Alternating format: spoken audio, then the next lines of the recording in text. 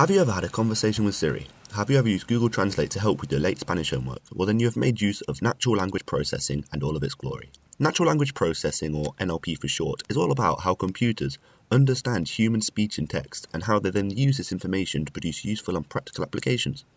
So, how does it work? Well, a large part of NLP relies heavily on an area of computer science known as machine learning. So in order to understand NLP, we must firstly have an understanding of how machine learning works. So think about the way your brain learns. It first collects all the information available to it and then breaks it down by categorizing it into chunks that it can then use to make predictions based on what works and what doesn't. Machine learning works in pretty much the same way. So, how does machine learning relate to NLP? Well, one of the hot topics within NLP is automatic summarization.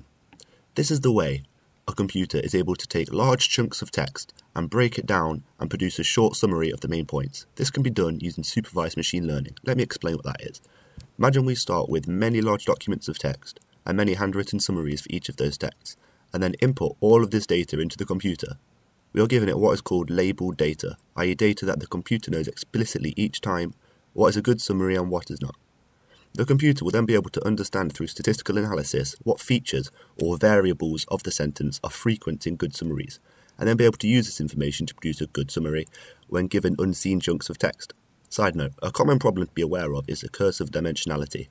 This is where the more variables you have, the more dimensions you have to analyse, and so the data you input becomes sparser, because the volume it has to fill becomes exponentially larger, therefore reducing the statistical accuracy. So, I hope you found this video interesting, and I encourage you to delve deeper and unearth the truly fascinating world of natural language processing.